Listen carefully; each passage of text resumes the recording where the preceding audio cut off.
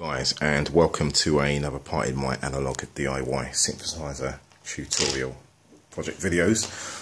This is just basically an update to the front panel design, and a big shout and a big thank you to the guy, a subscriber like Sonic303, for designing this front panel.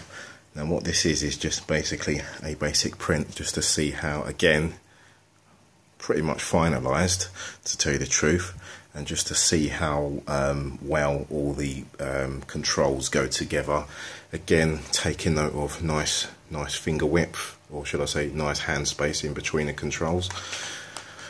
And as we can see, there we have it. It's pretty much block for block. All modulation controls are pretty much kept within the actual blocks, as we can see. And what is missing, the only thing we have missing from here is just our toggle switches, which will be sort of on off, as we can see on some controls, or some to swap over between. If, say for instance, we look at things like the filters,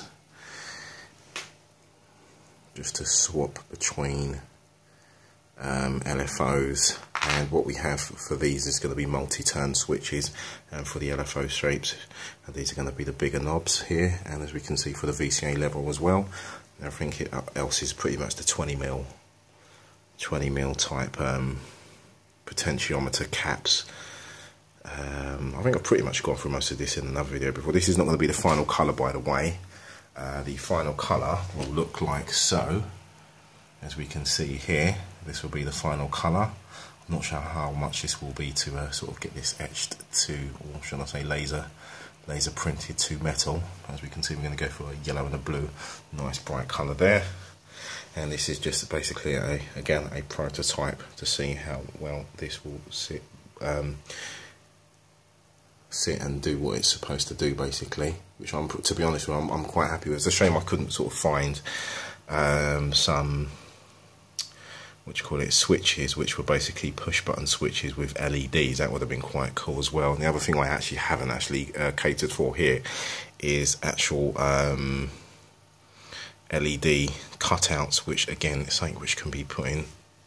So that's not too final. So it's just going to be basically indicators for your LFO speeds and for the LFOs in the chorus. As we can see, we've got different. We've got about 1, 2, 3 different LFOs for each VCO pulse width rate, and for pulse width modulation. And we've got the 2 main LFOs with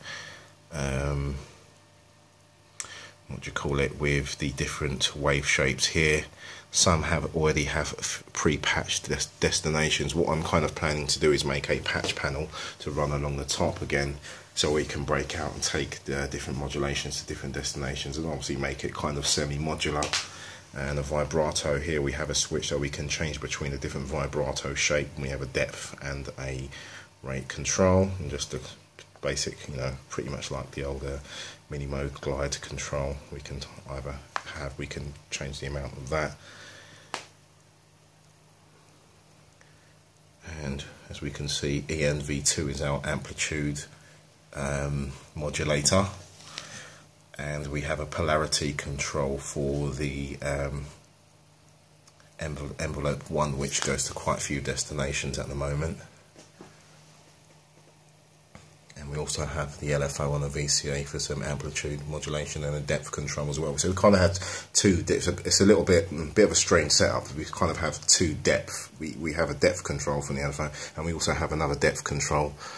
Say for instance here, we have sorry, let's have a look at, if we look at VCF2, we also have another depth control. So we kind of have 2. Not sure why that was necessary, but it is how it is, and it works for me, so all good. If we just have again another quick scan across, and yeah, there we're home, nearly kind of home and dry as far as this front panel design is concerned. So just like I said, just having a little investigation into exactly the switches and what I'm going to settle with, and just to get hold of some multi-turn switches for the switching options for the filters, for the filter modes, not states, modes, and that is it. Alright guys, well yeah, I will be back for a few more tutorial videos in the future, and catch you then. Take it nice and easy, people. And if you've got any questions or comments, please leave them in the section. Give us a thumbs up, and yeah, don't forget to subscribe if you already haven't.